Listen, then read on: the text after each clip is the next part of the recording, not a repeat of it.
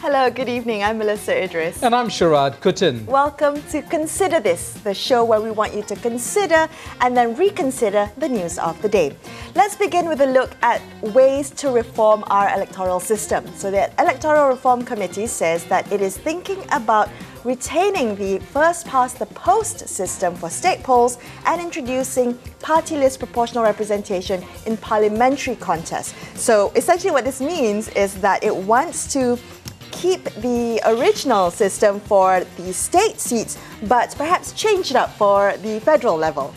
Yeah, what's exciting about the new Malaysian, I think, one thing that I really welcome is our ability to innovate the political system, right? So to think about innovation, not just in terms of technology, which is always talked about, but also in terms of politics. So designing a system that best suits the 21st century, best suits the needs of the country. So there are many issues, right? So we're going to I think what the Reform Committee, Melisa, is trying to do is to address previous problems in the current system. One of which is the question of malapportionment. Well, that's the biggest problem, isn't it? It is one of the biggest problems because of the way in which it reduces the principle of the one man, one vote system. Idea or notion, right? The idea that all our votes count equally. That's one thing. But there are other considerations, including designing a system that doesn't exacerbate the worst aspects of any kind of democratic system, right? So, for instance, we don't want a system that encourages deepening ethnic and racial division. Right. So that would be one issue to talk about. Yeah, so that's, I guess, one of these ways that you talked about kind of electoral innovations. But, I mean, I just want to say that I think we should get used to hearing these terms a lot, especially with the Electoral Reform Committee about to make their proposals or in the next few months, looking at the ways to reform our electoral system. Now, so if they're only due, Melisa, to next year, right? Announce the new proposals by August next year. But in the run-up, we should actually be talking. In fact, we should start very soon. And I would encourage everybody to go to Google, go to on YouTube, and actually there's some excellent videos out there. They explain things in very clear terms, often, using fruit or animals. But whatever it is, they use ways of kind of sort of simplifying the issue and demystifying it. And in many countries, governments have gone to the people to referendums or plebiscites in order to get people to choose which system they would like to graduate I think there's a lot of fear around jargon like malapportionment and gerrymandering and first past the post. I remember, when I was first covering elections, being very stumped by these terms and very intimidated by these terms. But actually, I think what we should do is normalize this as part of our lexicon, part of voter education if we want to become a more developed democracy. Anyway, we're going to try and bring on the chairman of the Electoral Reform Committee to kind of explain a little bit more about this proposal. So watch this space.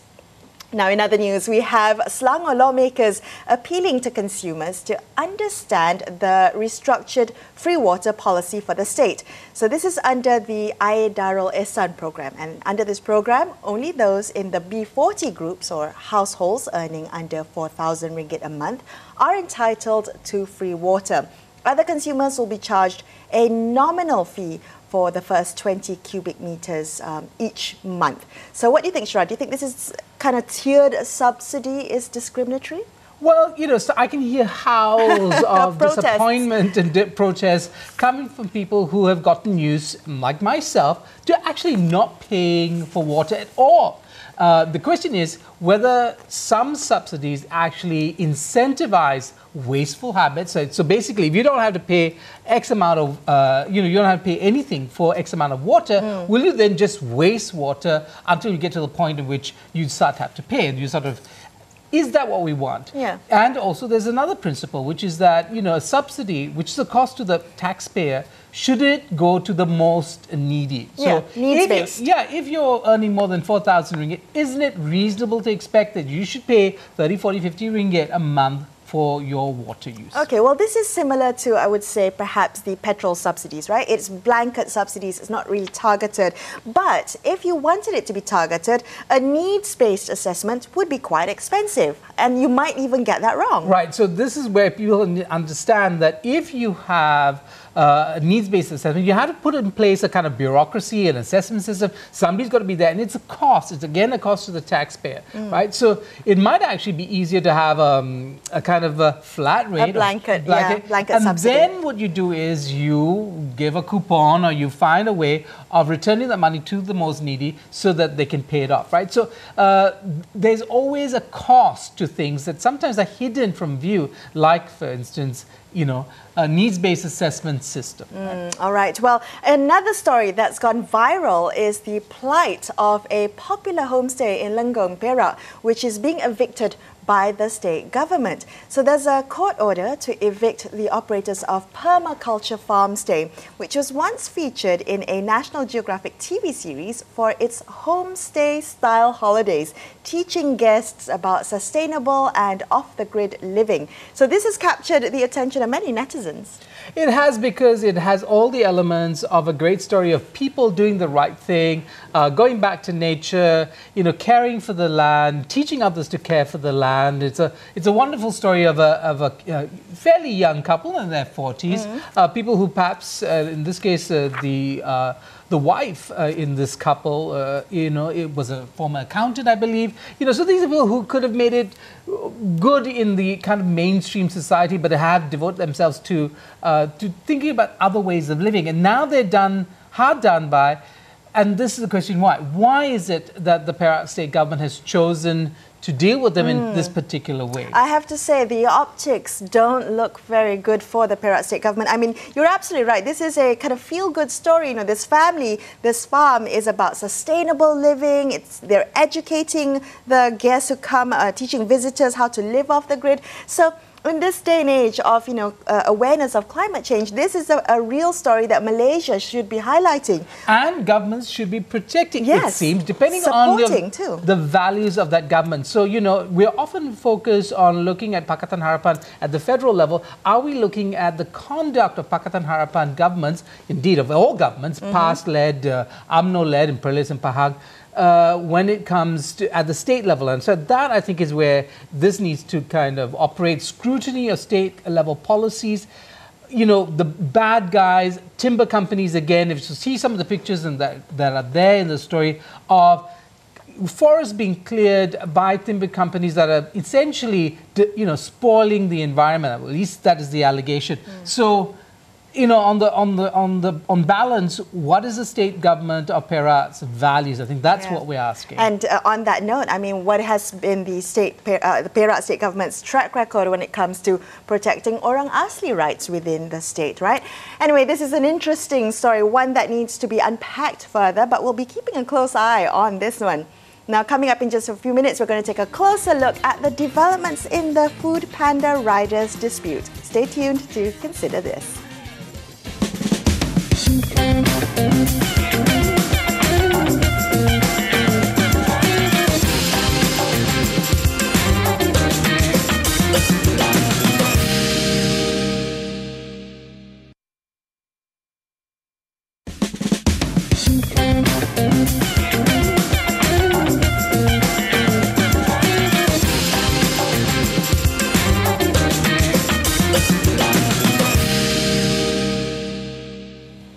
Welcome back to Consider This. Melisa and Sharaad here with you this evening.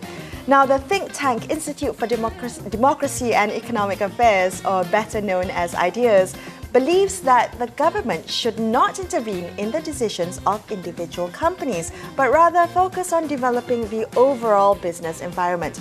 Now, of course, this comes after Youth and Sports Minister Syed Saddiq threw his support behind Food Panda riders protesting a new payment scheme in the company. Joining us on the line to discuss this further, we have Shahrizan Johan, lawyer and political secretary to Iskandar Puteri MP, Lim Kit Siang. Thanks for joining us this evening, Shah. Now, do you agree that it might create concerns within the business community that the government is prepared to intervene in the decisions of individual companies when things get political? I think it would create that concern, and I wouldn't be surprised if there is now that concern. But also at the same time, I think there is already an expectation when the matter first erupted that the government should at least look into the matter because it has entered national discourse when we saw, for example, the strikes by some of the Foodpanda riders and so on. So there was already an expectation there that at the very least the government should look into the matter. And although I think this issue, although it concerns only a few hundred riders throughout Malaysia, but I think what we have to look at is how it represents the larger issue or the larger question as to whether there is a need to regulate what is known now as gig economy. We must remember that these riders are not employees of Foodpanda. They are not in a contract of employment. So with such disputes, they cannot really bring the dispute to the Labour Office or to the Industrial Court. So legally, it would appear that there is little recourse available to them. So in that situation, I think there is an expectation that the least that the government can do is to listen to both parties, because they have done that, and to try and perhaps mediate the dispute. Well, what's very interesting is the conclusion that the government seemed to have come to, Shah, which is to advise the company to return to its original terms of contract. Now, I know on social media that you have clarified or pointed out to the fact that this is merely advice. But isn't there strong pressure, especially in a context like Malaysia, that when government gives advice, private companies wanting to ensure a good relationship with government will sort of buckle to such demands? I think we must look at it as what it is. It is advice. And really, if Foodpanda believes that the new framework that they have prepared for the riders and for the payment and all that is the right way forward, there's actually nothing that cabinet or the government can do about that. And I think it will come to a point where if it's something which Foodpanda feels that they simply cannot follow this advice, I'm sure they will take the decision to proceed as it is. But of course, there's always the public backlash. Perhaps people are talking about boycotting and things like that. So there's always that in the background. It's not just pressure from the government, and I think the larger pressure is from the public because of the fact that this has become a national issue right now. Well, it seems like also politicians are creating the situation to make it a national issue. Is it possible that the government has created in the minds of those young riders the expectation that the government is on their side?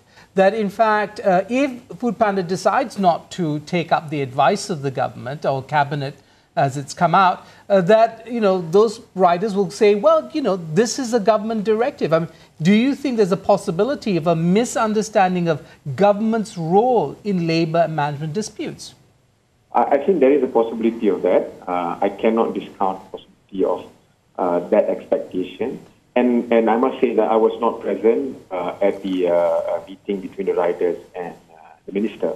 So I'm not sure what was the promise that was made during that meeting. But I would think that at the very least, they would appreciate the fact that there's, the government is at least willing to listen to their grouses. And apparently from the reports, it's not just people from Foodpanda, there are also other people involved in the gig economy. So I think at the very least, they would be appreciative of this fact. I'm not sure whether there were actually promises or assurances made by the government to say that we will fix this issue or we will make sure that Foodpanda reverts to the original scheme or not. So there is that possibility, and I cannot discount that. But I think that can be resolved if the government, from the start, tells the Foodpanda riders that, look, we can at most listen to you, we can perhaps suggest, but at the end of the day, since there is no regulations, we cannot compel anyone to follow advice. Okay, so it is about managing the expectations of these riders. Now, Shah, you mentioned a bit earlier that these riders are not employees of these types of companies, right, within the gig economy. Now, with your legal background, Shah, what kind of legislation do you think is needed to govern and regulate the gig economy? I think, first of all, we need to recognize in Malaysia, a lot of people actually get involved with the so-called gig economy, not because it's flexible or because they want to earn extra money, but some of them actually rely on this gig economy as a source of income, as a primary source of income. To a lot of these riders, they really don't have any other choice but to go to these companies and carry out this work. And so once we recognize this, I think it's easier for us to look at what sort of regulations that we need. Now, I do also agree that there cannot be over-regulation. We don't want that either. There must be still some flexibility accorded to these setups. So I think finding the balance is key, and I think that's the reason why Cabinet has tasked a committee of 3 ministries to look into this. Personally, I would look at 3 areas. I think number 1 is the commission. For example, for e-hailing services, the regulations have capped commission at 20%, so it cannot be more than 20%. So perhaps we can look at something similar for these delivery services. Number 2, payment. When should they be paid? Is there a time frame? And things like that. And number 3, I think welfare. Now, again, this is I think the most trickiest, because we cannot expect the companies to start paying EPF or something similar. But what if these riders, in the course of them making a delivery, they get into an accident? Is there a form of protection? So this is something that we should look at least some limited form of protection, perhaps with SOXO and something similar. Sure. Do you take the criticism that what the government seems to be doing is not focusing on creating an environment to get that other side of the economy, the one that creates secure jobs and secure employment and so on, but has kind of trying to gang press the gig economy enterprises to kind of conform to that other model, and thereby we might actually fall between benches and end up with hurting the gig economy, but not actually producing real jobs either. So, is there a possibility the government is sending the wrong signals by kind of focusing on the gig economy and wanting to regulate it in this kind of way? I think the government can do both. The government can look at the gig economy, because right now, as I said, we can't run away from the fact that it does represent a source of income for a lot of Malaysians, young Malaysians. But at the same time, the government should also, and I think the government is doing, should also look at how to create more jobs, how to increase the wages. I think these are the big ticket items that the government is trying to focus on. But of course, those things would actually require, I suppose, more implementation, more work, and also because of the current economic situation, it might not be easy.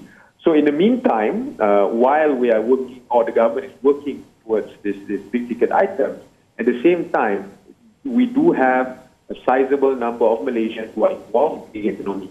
So we should also at the same time look at trying to put some regulation onto this sort of setups. All right, thank you so much, Shah, for joining us tonight. Now, we will be back with more on Consider This, so stay tuned.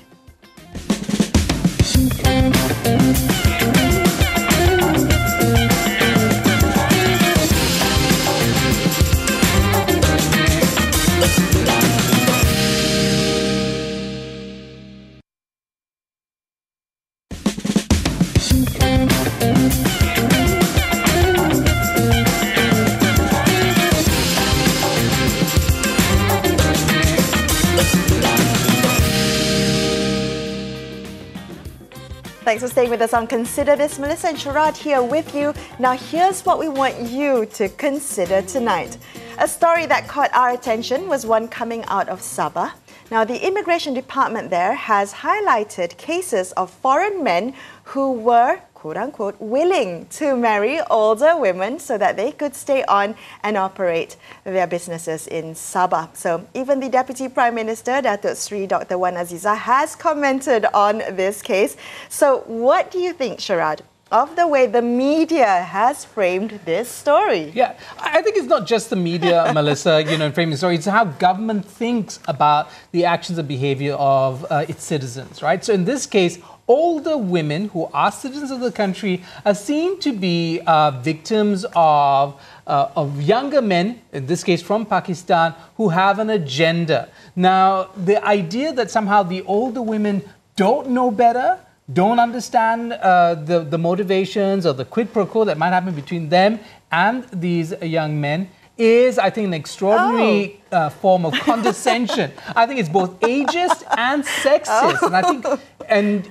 We should be outraged. You should. I should be outraged. I mean, this idea that, that they are willing to, to marry older women. Well, my read on this is a bit different from you. So you are saying that the women are being seen as victims of this. Whereas what I'm reading, some of the media reports that I'm reading, is that the media has framed it as these men sanggup berkahwin dengan wanita berusia, are willing to be married to older women. And I might read this, termasuk wanita berusia, termasuk yang berstatus nenek. So, I mean, the way that's been framed, that is ageist and I think very sexist. Because if the positions were reversed, no one would be questioning this story. If it was an older man and a younger woman, would we be reporting this in the news? It might or might not be, but I think ageism is something that often gets underreported. The assumption that older people don't know better, right? In this case, because it's ageism and sexism coming together.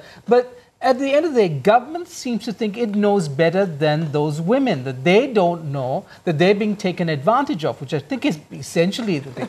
Now, the government might have a public policy, interests, and that they might think, well, these are undesirables, right? So, but who is to determine what is undesirable?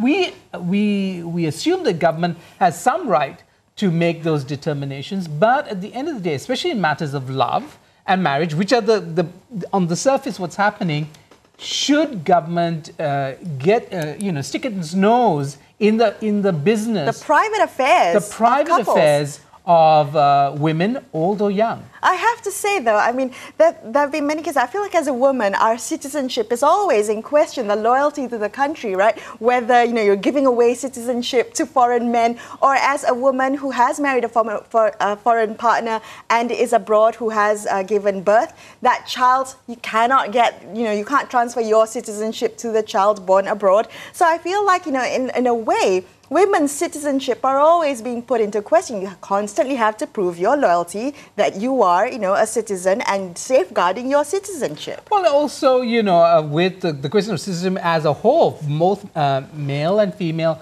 citizens of the country often find themselves, up against government that thinks it knows better and can take away their right to choose. And I think, all tonight, all throughout all the stories that we talk, the theme of the story is in fact the question of strengthening citizenship and making sure that the state doesn't overreach. Right, and I'm hoping that media covering the story will get the framing right. Let's not go for the cheap clickbaity headlines. All right, that's all we have for you today. I'm Melisa Idris, and with me, Sharaad Kuttan. We will be back tomorrow at 10 p.m. for another edition of Consider This, only on Astro Awani. Good night.